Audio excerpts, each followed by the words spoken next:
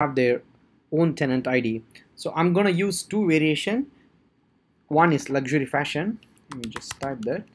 So let's say if you are our client or if you're gonna be our future client, you will have your own unique tenant ID, which you may not need to share with anyone because it's still a sandbox account. Once you put it, you will be able to see the data from your sandbox account. So this example is meant for a farmer marketplace. The stakeholders are like farmers, wholesalers, retailers who can come into the marketplace and do different transactions.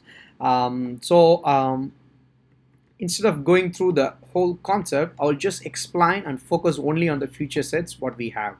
As usual, for the catalog, you will be able to see different categories. Once you configure in the superadmin panel, you will be able to see a 4 level of categories. I mean, this is the first level, parent level. Once you click inside, you will able to go to the secondary level.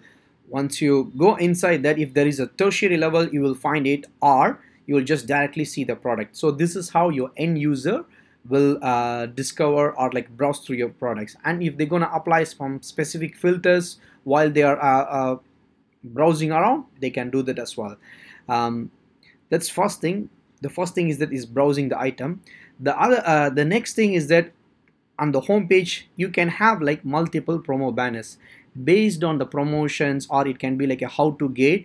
You decide what kind of things you wanted to have in the promo banner. So it's a single banner, and you can have like multiple banners here, and these banners you can have it like a static banners, and also you can like redirect. When people click that, you can redirect them to like a specific product or like specific store as well.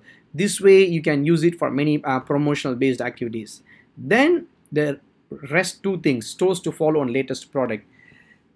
We define these as a collection widgets. So a stores to follow is a one widget and latest to product is then another widget.